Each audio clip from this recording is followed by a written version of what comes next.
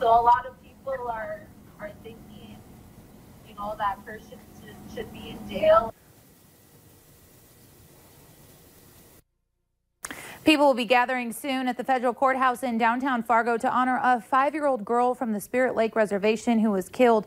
Federal prosecutors say solving this case is their top priority. The gathering is happening as the girl's brother remains at a Fargo hospital. Valley News Team's Joshua Peguero joins us live from in front of the courthouse with more on this story.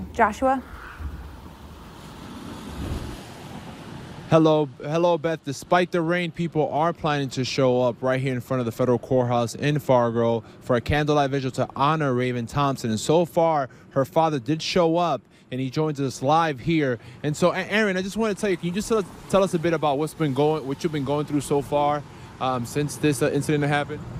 I've been going through a lot lately, you know. I'm trying to hold it together though at the same time. How does it make you feel like the candlelight vigil is going to be held here? Good and bad, you know.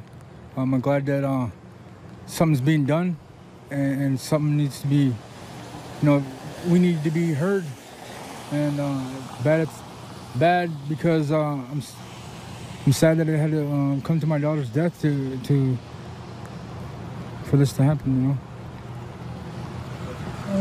Thank you so much, Aaron. And again, it holds special significance as being done at the federal courthouse because the U.S. Attorney of North Dakota says this is the top case in the state. I'm going to throw it right back to you live in the studio, reporting live in Fargo. Joshua Peguero, Valley News Live. Thank you so much, Joshua. Appreciate you being there.